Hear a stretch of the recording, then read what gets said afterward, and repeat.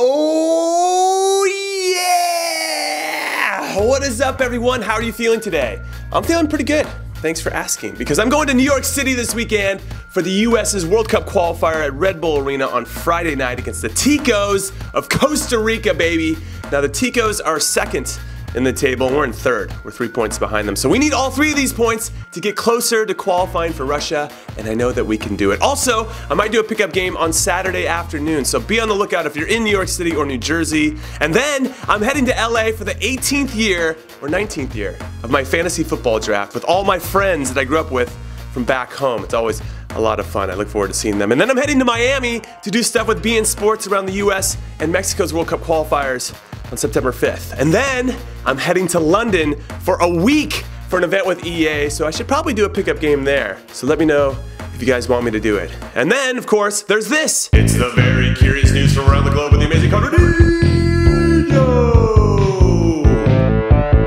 Very curious news, Adam. Number 1, Manchester City are reportedly willing to part ways with Raheem Sterling and some cash in exchange for Alexis Sanchez. And my initial reaction is that some cash is probably a better finisher in front of goal than Raheem Sterling. Also, Arsenal already have a speedy English winger who finds himself in great positions only to not have any composure in front of goal and just misses sitter after sitter. And his name is Theo Walcott. So why in the f*** would Arsene Wenger want to add another one of those types of players to his roster? Unless, of course, he's completely f***ing with his supporters now, which could very well be true. Very curious news, Adam. Number 2, Ousmane Dembele can't keep Siupsi for shit. Or we call it juggling over here.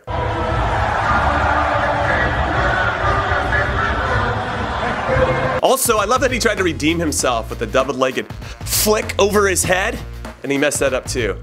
It's pretty sweet. Very curious news, Adam. Number 3, Roma finally makes a big move. After losing their manager to Inter Milan, their best players to other clubs, their legend to retirement, and their last game 3-1 at home to their former manager and Inter Milan, Roma finally decided to do something so they could be competitive this season by signing Sampdoria's striker Patrick Schick.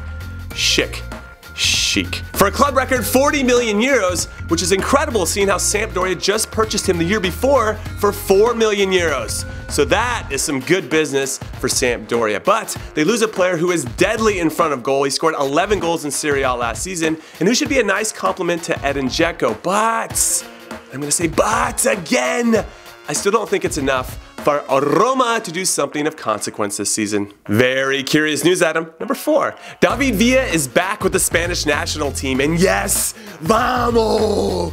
The 35-year-old striker for NYCFC, who just happens to be the reigning MLS MVP because he's been tearing it up in North America ever since he arrived, got recalled to Spain's national team for the first time since they got knocked out of the 2014 World Cup in Brazil, and rightfully so. He is buzzing. And I'm buzzing because I appreciate Spain's national team manager, Julian Lopetegui, recognizing that David's 19 goals in 24 games this season in MLS is worthy of a call-up. And maybe I crave this too much. I probably do crave it too much. But this decision to bring him in, for me, validates that MLS is a competitive league and deserves respect.